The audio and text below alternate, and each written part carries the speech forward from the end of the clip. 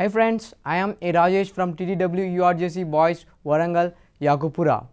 Today I am here to teach you about the reflection of light at curved surfaces.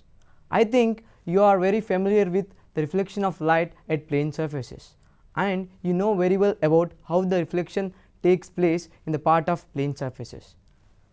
For example, here we have a plane mirror. I think you know very well about the reflection of light at plane mirror, and the plane which has the reflecting area is called a plane surface. Now let us try to learn about the reflection of light at curved surfaces. Then what do you mean by curved surface? The surface which is actually curved in shape and not straight. For example, if you take a sphere and cut a piece from the sphere, then that piece will be acts as a curved surface. Here we have a curved surface, and the mirrors which are derived from the sphere are called spherical mirrors. There are two types of spherical mirrors that we have. They are concave and convex mirrors. A concave mirror is defined as a mirror that has the reflecting area inside the curve and the painted area outside the curve. This is a concave mirror. And the convex mirror is a mirror that has the reflecting area outside the curve and the painted area inside the curve. This is a convex mirror. For better understanding, let us take a new spoon, and the bulged inside wards acts as a concave mirror, and the bulged outside acts as a convex mirror. And now let us get into what are the parameters of this spherical mirrors. First thing, if you take a concave mirror, then the center or the midpoint of this mirror is called its pole, which is denoted by capital P. And the next thing is center of curvature. To figure out what is center of curvature, let us perform a small activity. For this we need a rubber foam and some nails. Then stuck the nails to the rubber foam, and that should be perpendicular to the plane of that rubber foam, and they should be parallel to each other. Now let us try to bend this rubber foam. Here when you bend this, all these normals will get intersect at a point. This point is called center of curvature, or else we can simply say it as it is the center of that curved mirror. It is the center of that curved mirror. And the next parameter is principal axis. The line which joins pole to the center of curvature is called principal axis. And the next thing is focus or focal point. When a beam of rays which are parallel to the principal axis on reflection, these all rays converges or focuses at a point on the principal axis. This is called focal point or focus. And the distance from the pole to the center of curvature is called radius of curvature. It is denoted by capital R, and the distance from the pole to the focal point is called focal length. It is denoted by small f. If you will observe in this picture, the relationship between radius of curvature and the focal length is that radius of curvature is equals to 2 times of the focal length. Hence we can write it as r equals to 2f and f equals to r by 2. This formula is used in our day-to-day life to form various images in various fields. Based on images, there are two types of images that we have. They are real image and virtual image. A real image is the image that is formed by intersection of the reflected rays, such that if you will keep the screen over there, then you can catch that image on the screen. And a virtual image is defined as the image formed by intersection of the controlled rays inside the mirror, such as we cannot catch that image on the screen. This is a virtual image. For better understanding, let's take a spoon. In this spoon, which is bulges in, acts like a concave mirror, and the side which is bulges out acts like a convex mirror. If you observe your image in concave, that the image appears to be inverted. If you observe outside of that spoon, then it appears to be a virtual image. Now we done with real image and virtual image. Then how do we form these images? In order to form images, we need to follow some rules. They are: rule 1. The first rule states that when a ray moves parallel to the principal axis, on reflection it will passes through the focal point. And the second rule states that when a ray passes through the focal point, it will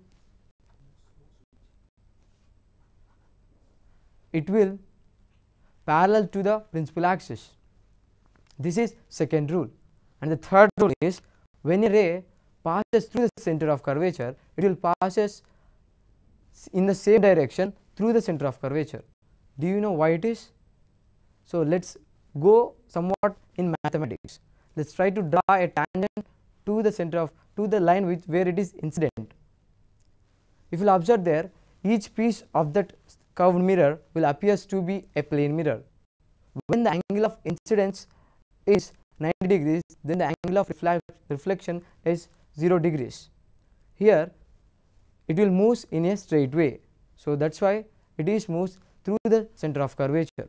These are the three rules used in formation of images. Then how do we form these images in various fields? Let's consider some cases where the images are formed.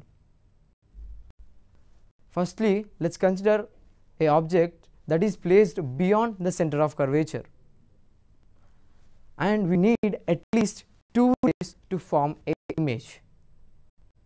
As per our first rule, let's consider the first ray which moves parallel to the principal axis and passes through the center of curvature, and the next ray will move through the focal point and travels parallel to the principal axis. As you can see here, the image formation takes place between the focal point and the center of curvature. Hence it is a real image, because if you keep the screen over there, you can able to catch that image on the screen. If you observe the properties of the image in this case, then it is a real image, and the image is formed below the principal axis in reverse direction. Hence we call it as inverted image, and the size of the image is somewhat smaller than the size of the object. We call it as diminished image. In this case, the properties of the images are real image, inverted image, and diminished image. Let's consider another case. In this case, we will place the object between F and C. As I taught you before, we need at least two rays. Let's consider the first ray which moves parallel to the principal axis and moves through the focal point, and the next ray will move through the focal point and travels parallel to the principal axis. In this case, the image is formed beyond the center of curvature, and it is a real image, and the nature of the image is real, and it is inverted image, but the size of the image is somewhat larger than the size of the object. We call it as enlarged image. In this case, the properties of the images are real image, inverted image, but enlarged image. Now let's consider the third case. In this case, we will place the object at the center of curvature. Let's consider the first ray which moves parallel to the principal axis and passes through the focal point, and the next ray will passes through the focal point, and on reflection it will passes parallel to the principal axis. If you will observe in this case, the image formation takes place at C, because these two rays are going to intersect at that point, and it is a real image, and it is a inverted image. If you observe the size of the image, it is same as the size of the object. In this case, we have placed the object at center of curvature, and also the image is formed at the center of curvature. Now let's try to change the position of the object. Let's consider fourth case. In this case, let's place the object at the focus. As we know, we need at least two rays to form the image. Now let's consider the first ray, which moves parallel to the principal axis and passes through the focal point. Okay, observe in this case, is there any possibility for the second ray? Yeah, there is no possibility for the second ray because the object is placed at the focus. If you imagine that a ray which is coming from the object is incident on the plane of that mirror, then it will appears to be passing through the center of curvature. If you will observe in this case, these two rays are not going to intersect at anywhere. Hence, we do not know whether it is a real image or virtual image, erect image, enlarged image or diminished image. It means when you place the object at the focus, the image is formed at infinity. The position of the image is at infinity. Now let's consider another case, case 5. I will place the object at infinity. Let's see what happens. Let's see what happens. So the object is placed at infinity, then how the ray is going to be reflected? For this, we have to do a small activity. Let's take a rubber foam and stuck some nails to it, and take a candle and lit the candle.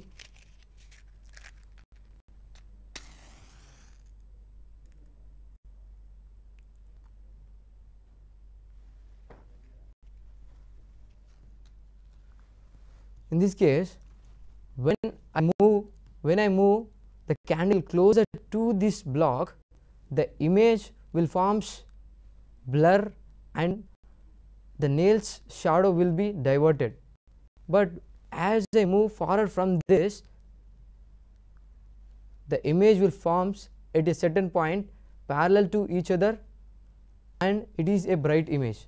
From this, we can conclude that when a object is at certain distance, the rays which are coming from the long distance must be parallel. It means the rays which are coming from the longer distance, they are parallel to the principal axis. In this case, the rays are very longer in distance. So let's consider some rays which are parallel to the principal axis. They will reflect back and passes through the focus. If you will keep the screen over there, then you can catch that image. So this is a real image, but it is formed as a pointed image, whereas it is a real image, but it is a just pointed image. When the object is placed at infinity, the image is formed at focus. Now let's consider the last case. In this case, let's place the object between pole and focal point. As we know that, let's consider the first ray which moves parallel to the principal axis and passes through the focal point. In this case, is there any possibility for the second ray? No. So let's consider a ray which is coming from the object that is incident on the plane and appears to be reflecting through the center of curvature. If you will extend these two rays into the mirror, they will get intersected at a point where the image formation takes place. This is going to be a virtual image, because if you keep the screen over there, you cannot catch that image on the screen. Hence, it is a virtual image, and the size of the image is somewhat larger than the size of the object. We call it as enlarged image, and the direction of the image is same as the direction of the object. We call it as erect image. In this case, the properties of the images are virtual image, enlarged image, erect image. Now this will bring up me to the applications of these spherical mirrors in our day-to-day life. So to prepare solar cookers, these spherical mirrors are used. Concave mirrors are used to preparation of the solar cookers. To prepare a solar cooker, we have to need antenna or dish of a TV and take a aluminum foil and paste on it, and take a vessel and keep it under the sun rays. The rays which are coming from the sun are parallel to the surface of this dish. Then all these parallel rays will get reflect and they will intersect at a point.